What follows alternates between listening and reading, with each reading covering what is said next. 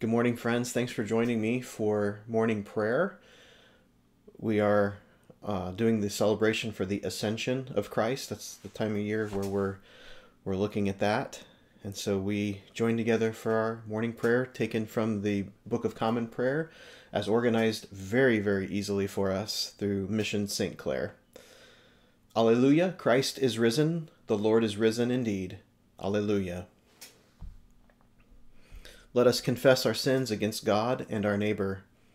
Most merciful God, we confess that we have sinned against you in thought, word, and deed, by what we have done and by what we have left undone. We have not loved you with our whole heart. We have not loved our neighbors as ourselves. We are truly sorry, and we humbly repent. For the sake of your Son, Jesus Christ, have mercy on us and forgive us, that we may delight in your will and walk in your ways, to the glory of your name. Amen. Almighty God, have mercy on us, forgive us all our sins through our Lord Jesus Christ, strengthen us in all goodness, and by the power of the Holy Spirit keep us to eternal life. Amen. Lord, open our lips, and our mouth shall proclaim your praise. Glory to the Father, and to the Son, and to the Holy Spirit, as it was in the beginning, is now, and will be forever. Amen. Alleluia. Christ the Lord has ascended into heaven. Come, let us adore him. Alleluia.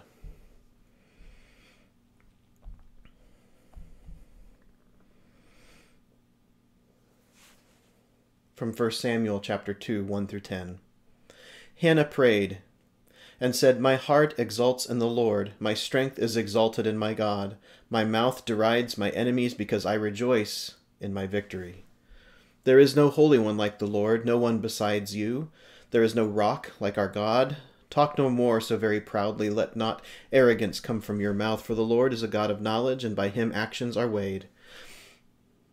The bows of the mighty are broken, but the feeble gird on strength. Those who were full have hired themselves out for bread, but those who are hungry are fat with spoil. The barren has borne 7, but she has many children, is forlorn. The Lord kills and brings to life. He brings down to Sheol and raises up. The Lord makes poor and makes rich. He brings low. He also exalts. He raises up the poor from the dust, and he lifts the needy from the ash heap, to make them sit with princes and inherit a seat of honor. For the pillars of the earth are the Lord's, and on them he has set the world. He will guard the feet of his faithful ones, but the wicked shall be cut off in darkness. For not by might does one prevail. The Lord, his adversaries shall be shattered. The Most High will thunder in heaven. The Lord will judge the ends of the earth. He will give strength to his king and exalt the power of his anointed. The word of the Lord. Thanks be to God. Ephesians 2, 1 through 10. You were dead to the trespasses and sins in which you once lived, following the course of this world, following the ruler of the power of the air, the spirit that is now at work among those who are disobedient. All of us once lived among them in the passions of our flesh, following the desires of flesh and senses, and we were by nature children of wrath, like everyone else. But God, who is rich in mercy, out of the great love with which he loved us, even when we were dead through our trespasses, made us alive together in Christ. By grace you have been saved, and raised up with him, and seated us with him in the heavenly places in Jesus Christ, so that in the ages to come he might show the immeasurable riches of his grace, in kindness toward us in Christ Jesus. For by grace you have been saved through faith, and this is not your own doing.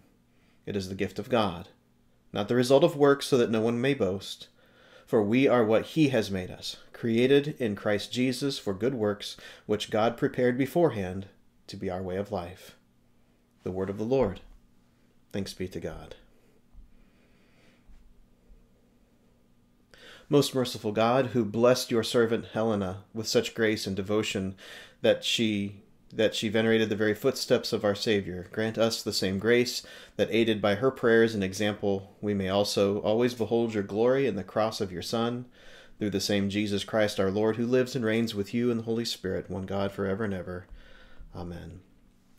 Together let us pray the Lord's Prayer. Our Father, who art in heaven, hallowed be thy name. Thy kingdom come, thy will be done on earth, as it is in heaven. Give us this day our daily bread, and forgive us our trespasses, as we forgive those who trespass against us. And lead us not into temptation, but deliver us from evil. For thine is the kingdom, and the power, and the glory forever. Amen. On Friday mornings when I pray that prayer, the thing that sticks in my head, I think the clearest, is I'm praying that I might receive my daily bread. And I'm going to fast, at least until 3, as we've been doing since this whole thing started. Fasting has kind of opened my understanding a little bit of it. What does it mean to ask God for my daily bread? To give thanks for the food on my table, of course, but there's a little more to it than that. Give us this day our daily bread. Give us today what we need to survive.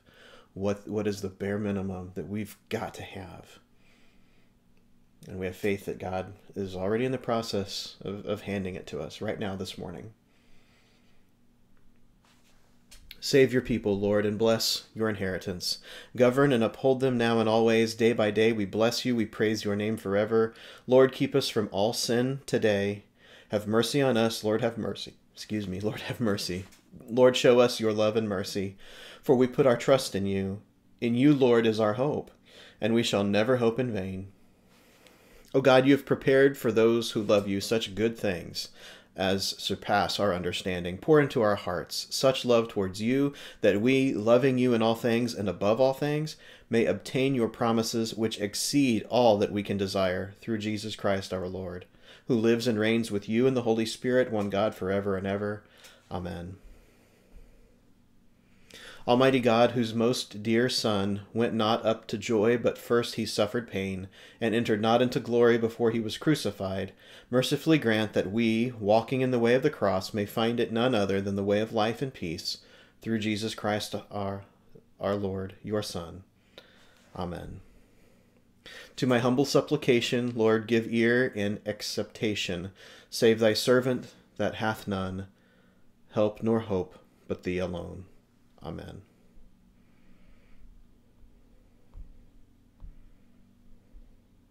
Almighty God, you've given us grace at this time with one accord to make our common supplication to you. And you've promised through your well-beloved Son that when 2 or 3 are gathered together in his name, you will be in the midst of them. Fulfill now, O Lord, our desires and petitions as may be best for us, granting us in this world knowledge of your truth, and in the age to come, life everlasting. Amen. Let us bless the Lord. Alleluia. Alleluia. Thanks be to God. Alleluia.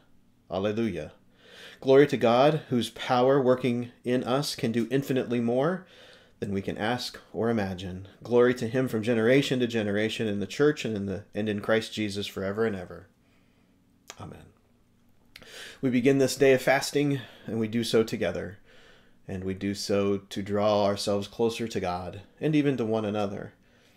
But we do that because there are so many things that are out of our control. And so this isn't something we now control. This is just something we can do to stay focused on what is important, on the daily bread that today we receive from God. Go in peace.